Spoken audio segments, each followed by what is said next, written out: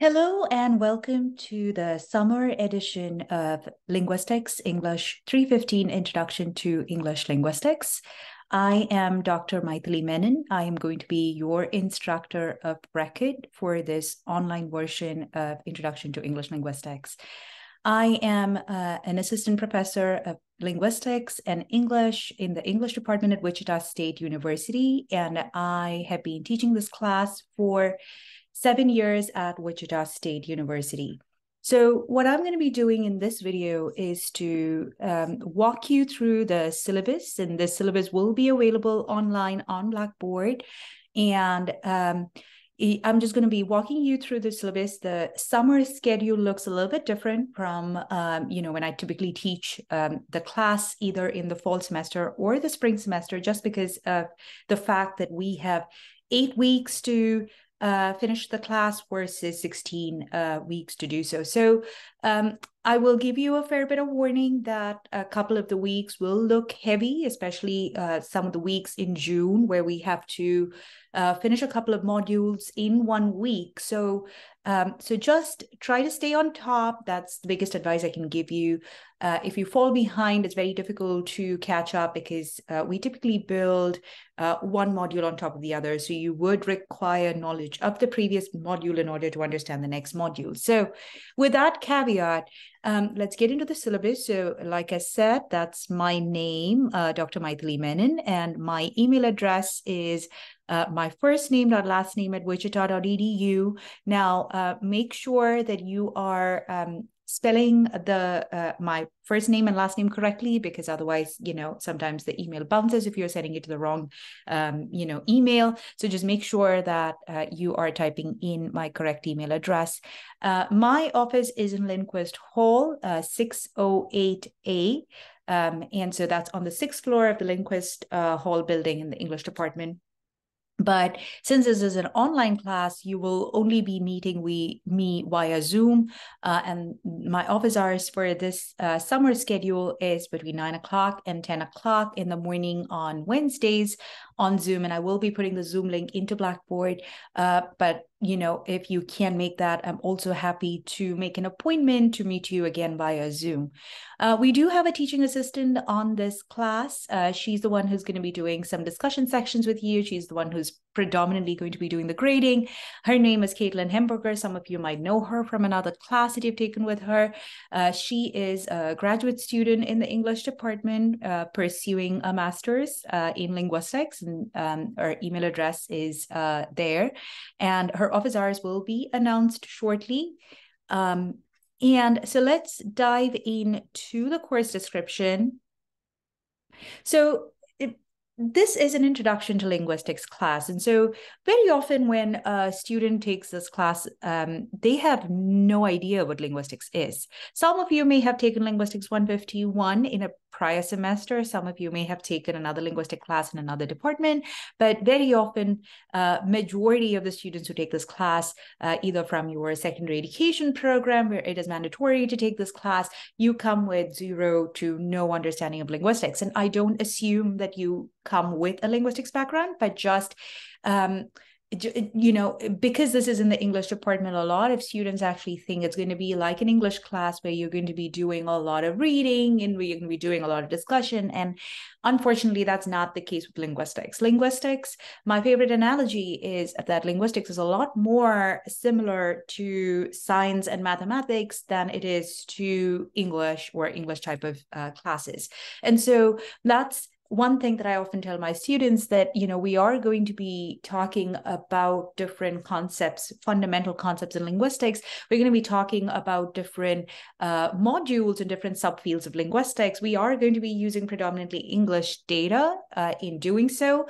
And in different classes, we will be doing other, cross-linguistic examinations, such as in Linguistics 151. But in this class, we are predominantly going to be using English. But really, the broad goal is to introduce phonological and grammatical concepts in modern linguistics. And so the measurable learning outcomes for this course is that, you have to be familiar with the types of representational units. We will be using what we call in linguistics the International Phonetic Alphabet, or IPA.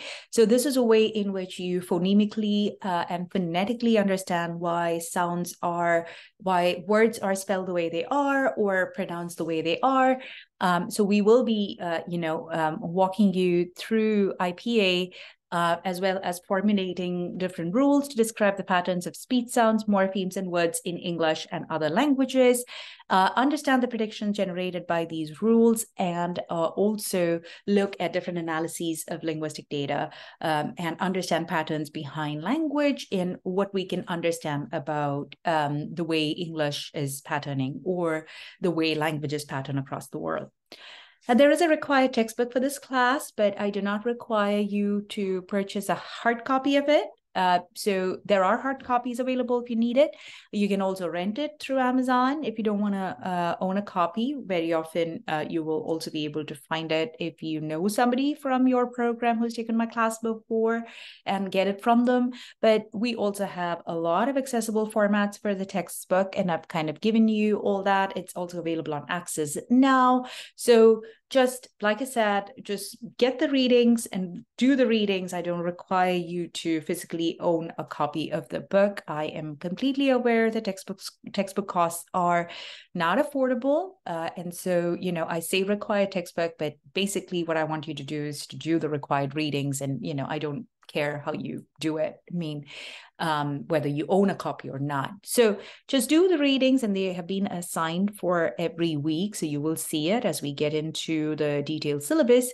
Now, these are pretty straightforward. I'm assuming that by now you would have taken, online classes at Wichita State. So I'm not really going to be, walking you through this. All right. So just a brief note on the contact policy. So always, when you're trying to communicate with me, email is my preferred form of communication. Please use your WSU email address, because any other email address, your personal email address, that you use might go into the spam folder. And so I might not be able to see it. So just always remember to use your WSU email address when you're sending me an email. And also, just tell me what course number and what the title of the course is in the subject line. Just, when I teach multiple classes, it just makes it easier for me to know which class you belong to. If there is any tech support questions, that should go to One Stop. That does not go to me, because I am as technically challenged as you are, even after teaching here for 7 years. So please contact One Stop for any tech support or Blackboard support issues that you may need. All right, so I typically respond within a day to 24 hours is my typical response time. But, if I'm traveling, and I will be traveling towards the end of the semester around July 4th, so I will let you know before that I will be away. During that time, my responses might be more sporadic and slower than usual. The grading scale is pretty straightforward. 93 and above is an A, and then less than 50 is an F. Typically, my students tend to fall between the 100 to around 80 kind of percentage. Very few students actually go below that, because, typically students tend to do well in this class. So just, if you are falling behind, please reach out to me, because there is help if you need it, but unless I know that you need help, I can't help you. So please reach out to me by email or come into my office hours on Zoom if you need any extra help.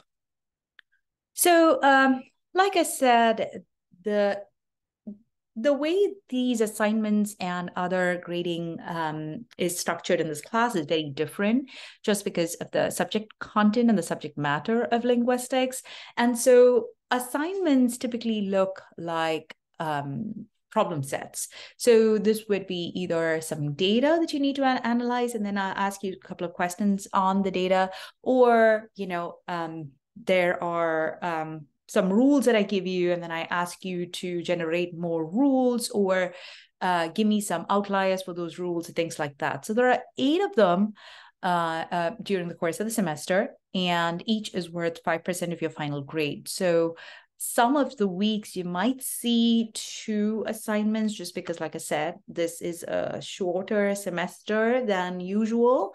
So that's something to keep in mind, which is why I said that you really have to be on top of things for, to be successful in the summer semester. So just make sure everything is already scheduled so you can kind of block out your calendar, just stay organized so that you complete your assignments on time. There will be pop quizzes, and these are open book, as well as 2 exams, also open book. So week 4 is the midterm and week 8 is the final. And they are non-cumulative, they're open book, they're timed online tests. Typically, you get about 2 hours to do it unless you have an accommodation. But these have all been scheduled, so there are no surprises in any of that. I accept late assignments only up to a total of 2 times this semester. So use it wisely, and you need to let me know via email if you are going to take a late on it, and then it will be due the next Sunday of the next week. So you typically get an extra week to do it. So I am the director of the linguistics program at Wichita State. So I direct the applied linguistics major as well as the linguistics minor. So if you are interested in either the applied linguistics major or doing a minor in linguistics, please come and talk to me about it. You can come during my office hours to talk about it, or we can make an appointment, separately to talk about your interest in linguistics. All right, so now let's get into the syllabus itself, the schedule. So here we are. So I have divided them according to the week, the dates, watch and complete, and read. So this is really going to be your guidebook to know what to do when, right, in each of the weeks on Blackboard. The Blackboard will open up as course shells. So week 1 will open up on Monday of this week. So today, if it's a Monday, then it'll open up today, and then every Monday of every week. And then you will watch a couple of videos. You will complete either an assignment or a pop quiz or both, as well as do the readings assigned for that week. So first we do linguistics as cognitive science. Then we go into phonetics and phonology next week. Then acquisition and morphology. Then we do the midterm on week 4. That is the final week of June. Then we do syntax, semantics, pragmatics, and then the finals. And so it is going to be heavy, and it is going to be hard unless you keep track of what you need to watch and when you need to watch it. So like I said, keep the schedule with you so that you can stay on top of things. And again, like I said, the way that this course is structured is very different from a couple of the other English classes that you would be familiar with. So it might require a little bit of getting used to, but I am here to help you if you need me. And so please send me an email. My email address is right here, maithili.menon@wichita.edu. If you have a question, or you can also contact me via Blackboard, email your instructor on Blackboard, and there will be a video talking about how Blackboard will look like, and you should watch that video as well. Now, the last note that I wanted to say is that this video is recorded for the summer semester, but all the other asynchronous lectures that you will be watching was recorded in a previous semester, all right? And so even though the content is what you should be paying and focusing attention on, there could be some dates in there in those lectures where I talk about, okay, well, tomorrow is a midterm, you have to come in person or something like that. Please don't pay attention to those. The schedule that you see on this syllabus is the schedule that you have to keep in mind, all right? Anything in the lecture where I talk about a date or an assignment or something is not going to hold true because those lectures were recorded in a prior semester.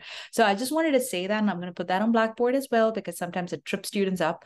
But if the schedule in here is what you need to follow and not any of the dates, any of the things that I talk about when I talk about, assignments or midterm in the lectures. But the content remains the same. The content is what you have to pay attention to in each of these lectures. With that, I welcome you all to a wonderful summer semester, and I look forward to getting to know each of you in person.